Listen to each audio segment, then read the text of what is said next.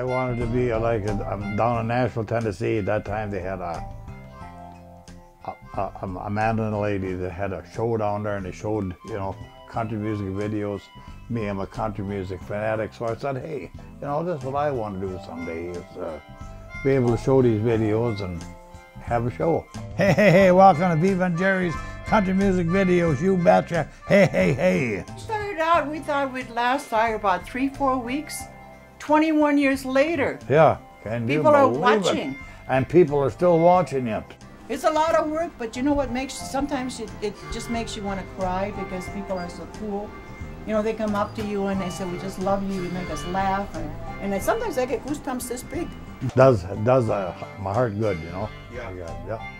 You know, what I do is basically, I outline everything, and sometimes it takes me like a couple of 3 hours to do the show. Just imagine how many shows, 986. Yeah. She does all the work, pictures. All I do is show up. Jerry and I got married in 1998. 1998 or 1989? Okay, husband. Them kisses are dangerous. I'll tell you right there, you know. This is a 3-carat ring, my darlings. That's what I got for Viva for the gate. Yeah. Hey, I got her. When we first met, we weren't exactly rolling in dough. Well, we still aren't. Really went out overboard, ladies and gentlemen. Got Viva what they call a 3-carat. This is a 3-carat ring. Make somebody laugh, and you know. This is what we do it for. And you didn't know you were going to be a big star, did you? Oh, I am not a star. I'm just me, hey. The guy with the thumb. Don't turn the dial, ladies and gentlemen, the spoofs. Right after I get done singing here, the spoofs will be coming up. I was divorced for like almost 20 years, and then I met him. And I didn't like him because he was so short. And he was drunk. He was staggering. And it was at the Cardinal Bar. That's where I worked for like 17 years.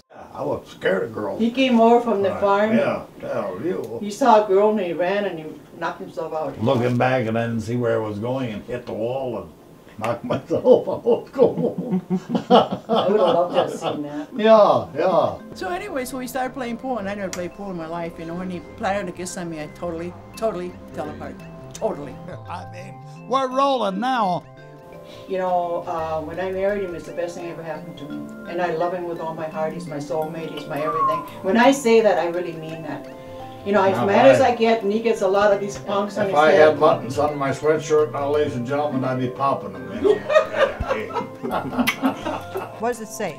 A husband is proof that a wife can take a joke. Ladies and gentlemen. Well, we never get mad at each other anyway. Not anymore, you know, but we used to. And, you know, and there's so many relationships out there that... I'm too old to get mad now. Hey, happy Valentine's Day.